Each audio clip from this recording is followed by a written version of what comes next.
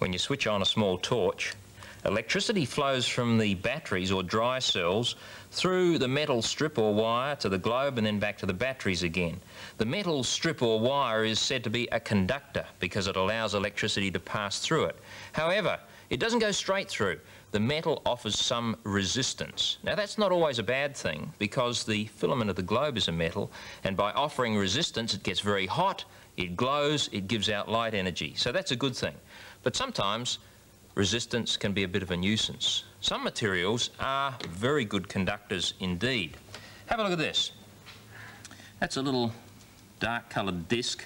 It's actually made of several things. It's made from barium and copper and another element called yttrium, and those things have been put together in a special way in a furnace, and it's made into a little ceramic disc. In other words, it's very much in some ways like other ceramic things that you might think of. China, for example, they're ceramics as well.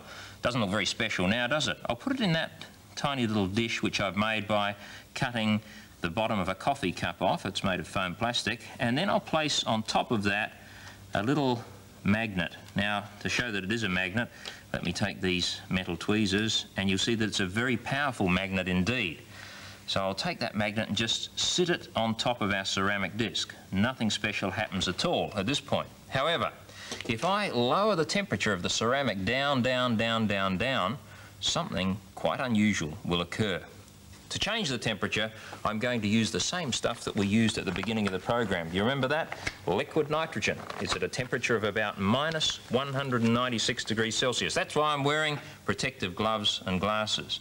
I have some liquid nitrogen in this coffee cup, and I'm going to pour this in around the ceramic disc. There it is, look at that, bubbling away. Now watch that little magnet carefully, because as the ceramic's temperature gets lower and lower, it does some funny things. It becomes a superconductor. In other words, if we passed electricity through it, it would offer no resistance at all. But also it does something else.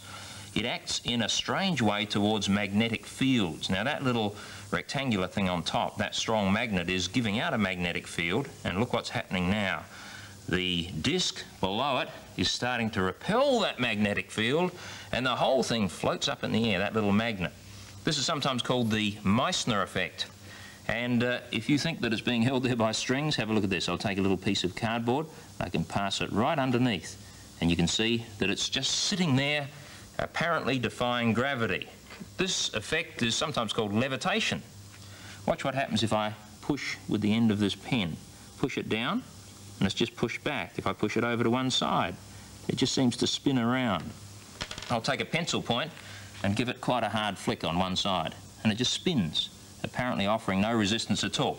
You are observing one of the most remarkable scientific discoveries of the 20th century, the Meissner Effect. And it's all to do with superconductors. And think of some of the applications that we may see of this effect in years to come.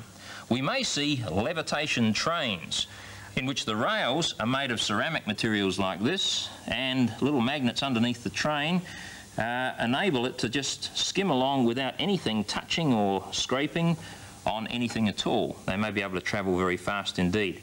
Also, superconductors are going to help us to come up with new instruments for medical research, new equipment for geological exploration, and also more powerful computers.